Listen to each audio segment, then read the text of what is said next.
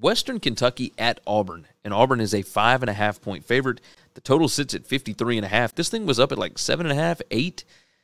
Got bet way, way, way down. I mean, just a lot down, right? So let's pull up the stats. This is gonna blow your mind. Absolutely blow your mind on this. Auburn, a 5.5-point favorite with a total of 53.5. Of course, those latest numbers come from BetUS.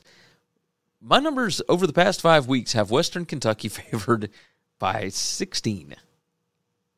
That's nuts. And it's only that spot, and I don't have talent put into this particular metric here. So this one's a little hard to gauge, but man, it blew my mind. Western Kentucky 7-0 against the spread in their last 7 games in November. Western Kentucky is 7-1 against the spread against a team with a losing record. They are 20-8 against the number in their last 28 games overall. However, Western Kentucky is 1-6 against the spread in their last 7 against the SEC.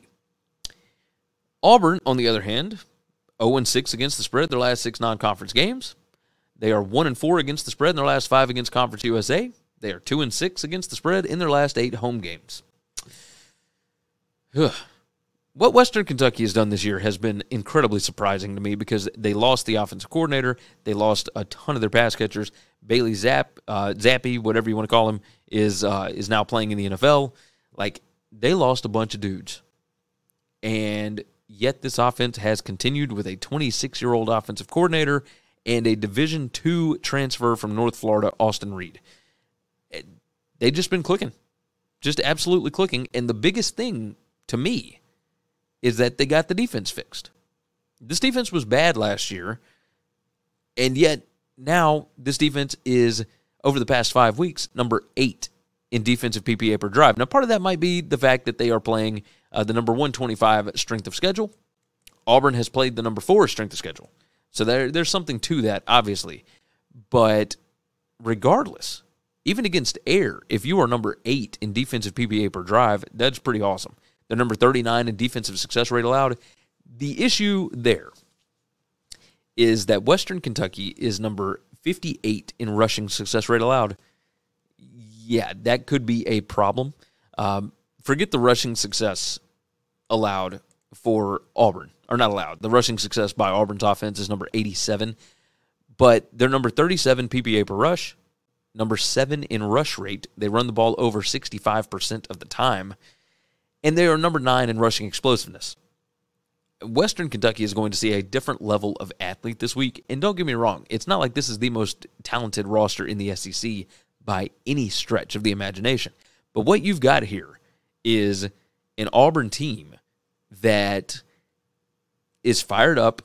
They are hyped. This is the last home game for Cornell Williams to be the head coach because they will almost certainly hire somebody other than him once this whole thing gets wrapped up. But they showed out for him against Texas A&M last week, and I think they're going to do it again this week. Like, it seems like there is a lot of enthusiasm around that program. Yeah, the number says that the wrong team is favored by a lot. I get that. But I think these numbers are flawed big time. I'm going to ride Auburn to cover the 5.5 here. I think that they are going to be able to run the ball almost at will on this Western Kentucky defense. And Western Kentucky's offense is going to be able to score on this defense. Don't get me wrong. Let's pull up that thing one more time just so you guys can see it. But all of these numbers, again, from Auburn are against SEC competition. I mean, it's the number 4 strength of schedule in the country. And while this is somewhat opponent adjusted, I don't know that you can do enough of an adjustment on it to be able to figure out exactly where these two mesh. So, yeah, give me Auburn to cover 5.5. I think the line is going the wrong way. I think people's numbers are a little bit skewed.